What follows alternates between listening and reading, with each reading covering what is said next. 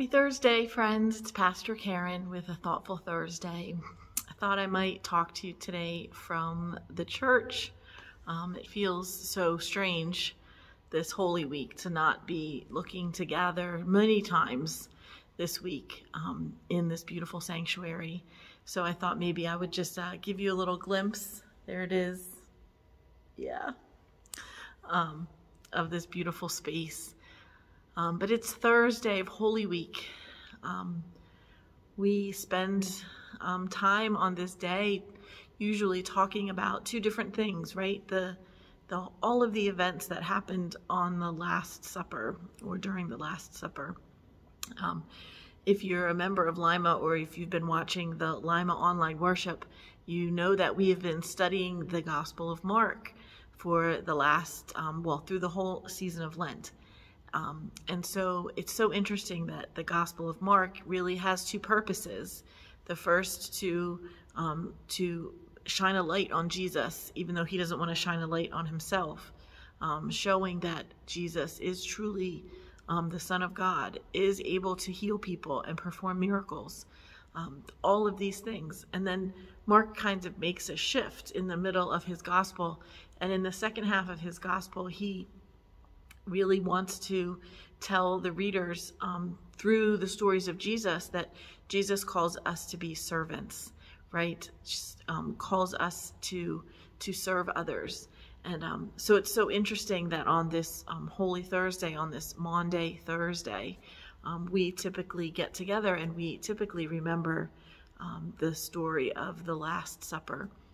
But interesting that, like any other stories or any other kind of celebrations that we have in the church, we don't get the whole story from any of the gospel writers.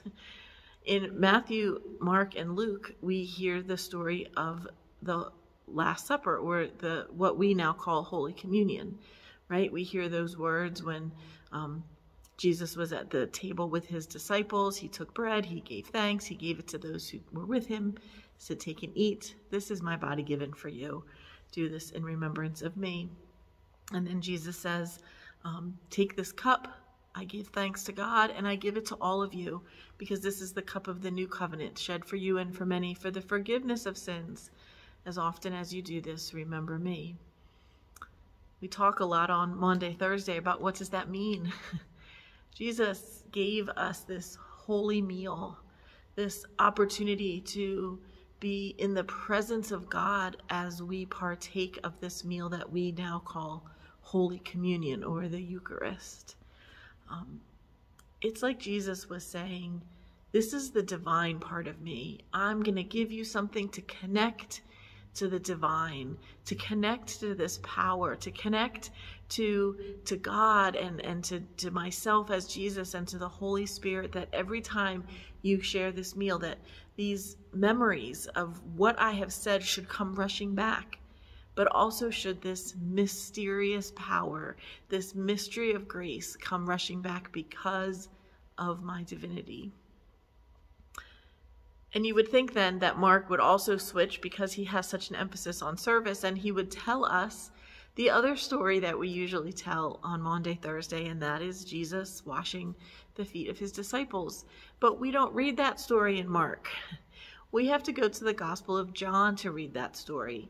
So interestingly, John does not talk about the meal. He doesn't talk about the breaking of the bread and the drinking of the cup at that meal. He talks about the fact that Jesus washed the feet of his disciples at that meal. And remember the story? Peter says, you can't wash my feet. No way, Jesus, can you do this? I will not let you stoop to that level and wash my feet.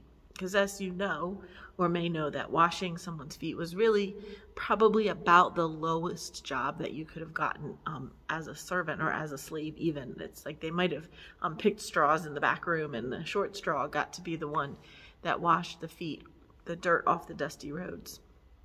And yet Jesus wrapped the towel around his own waist, filled the basin with water, carried the basin to the feet of his disciples' feet, and chose to wash their feet, chose to lower himself to that humble servant.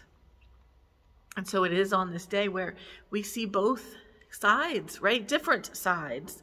There's many sides of Jesus, different sides of Jesus.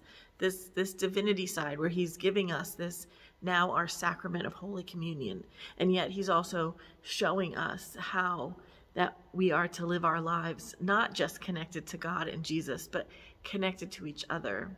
How we're supposed to serve each other, how we're supposed to humble ourselves, to find ourselves lower than someone else so that we can serve authentically, so that we can serve truthfully, so that we can serve organically. And so today, that's what we celebrate. We celebrate both of these most incredible gifts that Jesus gave us in that same night.